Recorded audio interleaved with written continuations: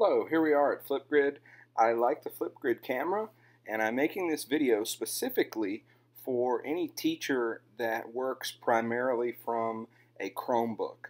Why is that? Well, if you have a device like a MacBook or an iPad, you already have some rich video editors that perhaps you could do some of these things on. I love clips on an iPad. It's very easy.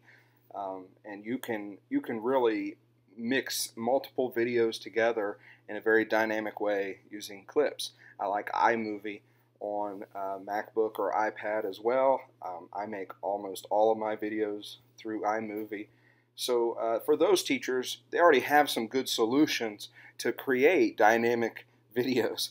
But if you're on a Chromebook, you're really restricted to using something over the web, and there's just not a lot of options out there, and I think this would be a good one for you.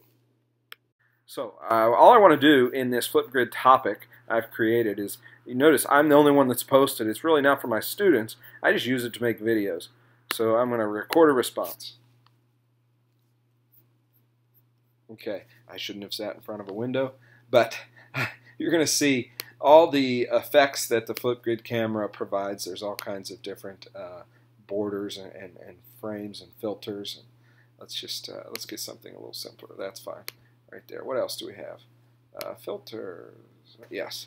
All right. So I'm recording, or no, I'm not recording yet.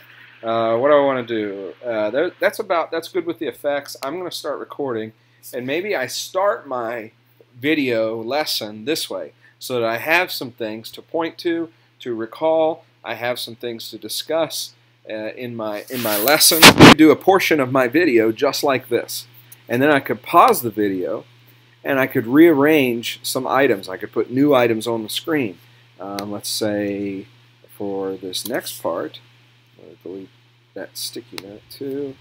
I want to go to a board.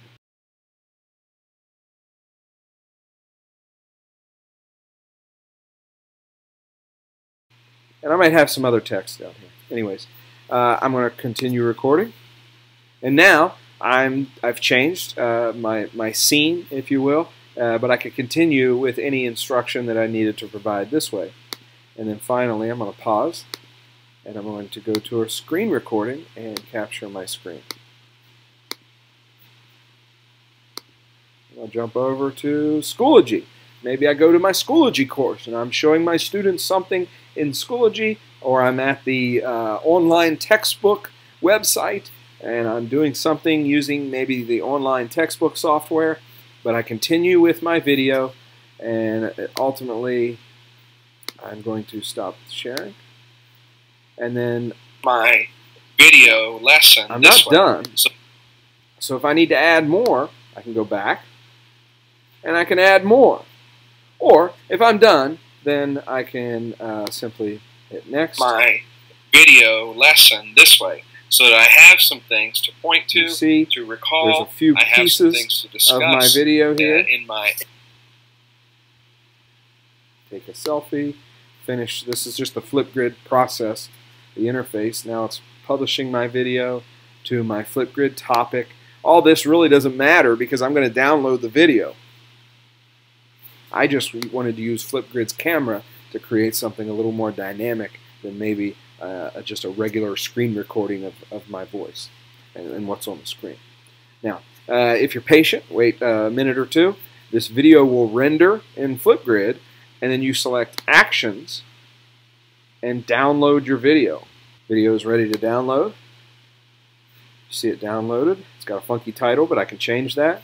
And then I can just jump over to Microsoft Stream or my VR spot. I can upload the video. That would allow me then to embed or share a link to the video for my students or families. But that's just, again, how you could use Flipgrid's camera to create a more dynamic video all in one take using Flipgrid. And this is most specifically for teachers that are using a device that doesn't already have a more robust video editor. Thank you.